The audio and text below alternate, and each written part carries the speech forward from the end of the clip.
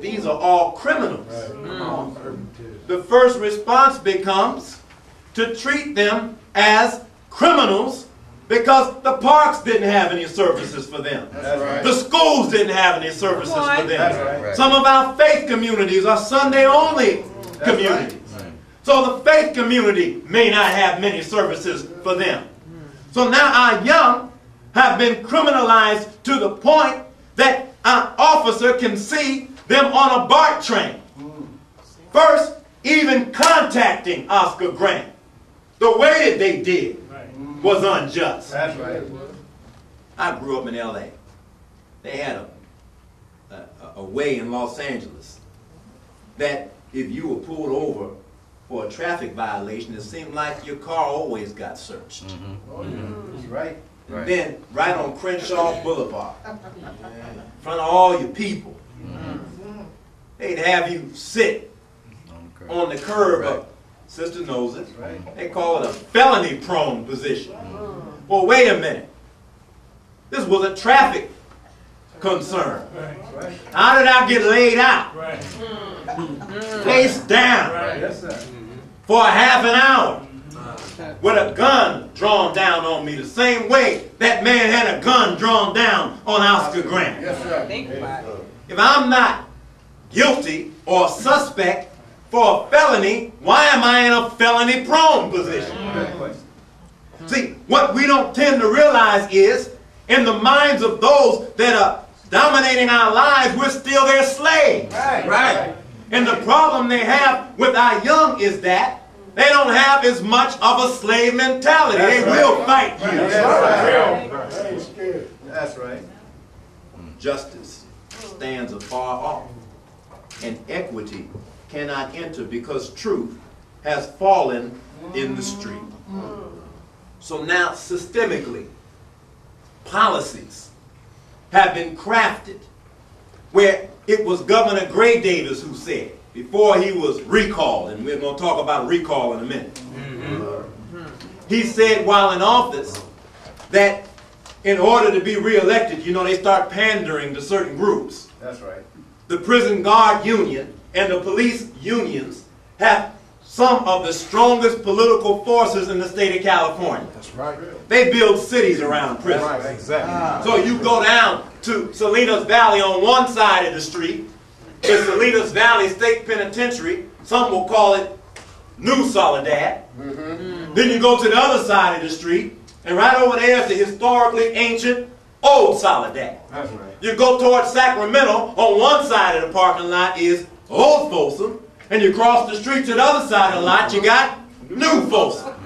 You go over to Solano County, and you find there on one side of the block Solano State Penitentiary. On the other side of the block you got California Medical Facility at Vacaville. That's not just a hospital, that's a prison.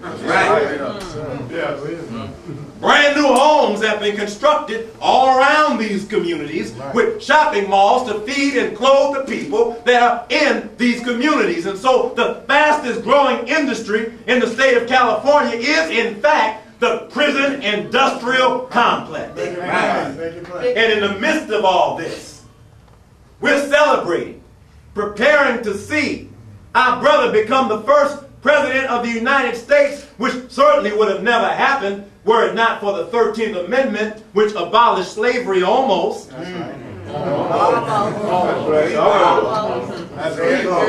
an almost. Why is it an almost? There's an exception. Come on, let's hear that. Slavery is abolished except by incarceration. They used to call them the chain gangs. Well, now they took the chains off. They're still behind big solid walls, but say, okay, go up on that hill and make those glasses. If you're wearing lens crafters, you want to thank the brothers who earned the pennies on the hour at Solano State Penitentiary. If you're wearing jeans, you want to thank the brothers who produced many of those jeans. You got a license plate on your car, that's Folsom. So now, rather than to pay people what they deserve for industry and manufacturing, they're now seeding manufacture either out of the country or into the prisons. Out of the country they pay them pennies, and in the prison they pay them pennies. That's right. As our sister said, slave labor. That's right. Well, we don't believe that this is the way governing should be done. Right. That's right. It have happened because out of our ignorance or out of our fear or out of our laziness or out of the shock that we experience being an oppressed people in this land, that we've not stood up to make our voices heard. That's right.